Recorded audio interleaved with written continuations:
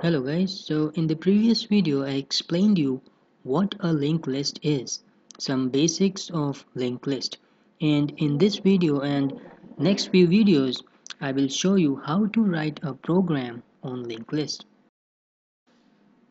Now in a linked list program these three things are used. First is pointer, second is structure. Basically, in a linked list program, this type of structure is defined, and a structure is defined using the struct keyword. And the third is malloc. Now, malloc is a function which is used for dynamic memory allocation. And in case of a linked list, the nodes of a linked list are created using this malloc function. Now the first thing you do before writing any program is include some header files, and for this program you need to include stdlib.h header file. And if you don't include this header file, then you won't be able to use malloc function, because this malloc function is a part of stdlib.h, and malloc function is used to allocate memory for a node. Now I will write this program using C language. Now the first thing you do is define a structure using struct keyword, and then the name of the structure. You can name it anything, but node seems to be more appropriate. Now basically a structure is used to group data of different data types, and in this structure also I have grouped data of two different data types. The first type is integer and the second type is struct node. This link is a pointer variable of type struct node. Now just as a pointer can be of type integer, there can be an integer pointer, there can be a float pointer. In the same way, a pointer can also be of type structure under the same name, under the same structure that you have defined. Now you can imagine this whole structure as this. There is a node, and the info part of the node stores value of type int. If you want your node to store value of type float, then you can change it to float. Now the link part of a node stores the address of the next node, and an address is stored using a pointer. This is why this link is a pointer variable. Now initially a linked list is always empty, and a linked list is empty when the value of start is equal to null, and null has a predefined meaning in C. It means empty or nothing. So for this I can declare a new pointer variable named start of type struct node, and I can initialize start with null.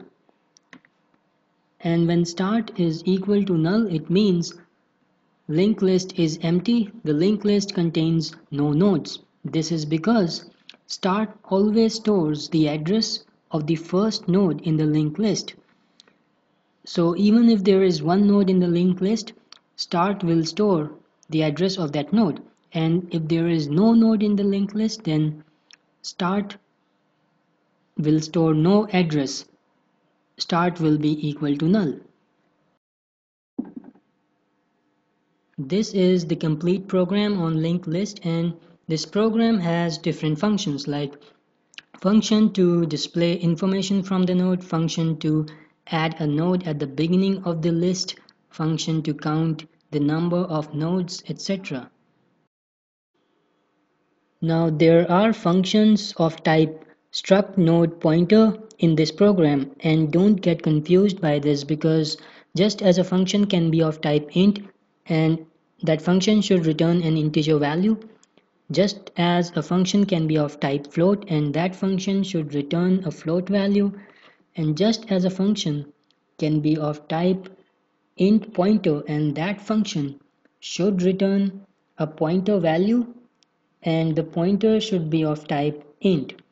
In the same way, a function can also be of type struct node pointer, which means this function should return a pointer value of type struct node.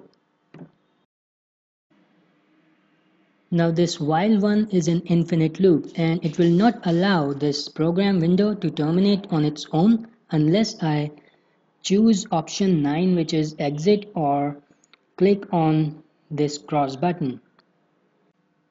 These printf statements just display a message to the user that enter 1 to display, enter 2 to add, and so on. And with the help of this scanf statement, I am able to enter this 1 as input, and this 1 will go into this switch statement, and this switch statement will execute an appropriate case based on the input that I have given, and in this case 1 will get executed, which is display. So you may see this while one loop has also done its job, because when this case 1 is executed, then this display function gets called. After executing the display function, this break statement is executed, and with the help of this break statement, the control goes out of this switch statement and reaches while one loop. And while one is an infinite loop, so all these printf statements again gets executed, which you can see here. Now in the next video I will show you how to write the display function.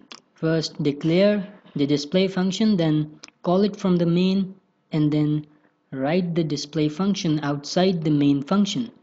Now the main benefit of writing the display function at the start is that after creating the display function, I will create a function to add nodes to a linked list.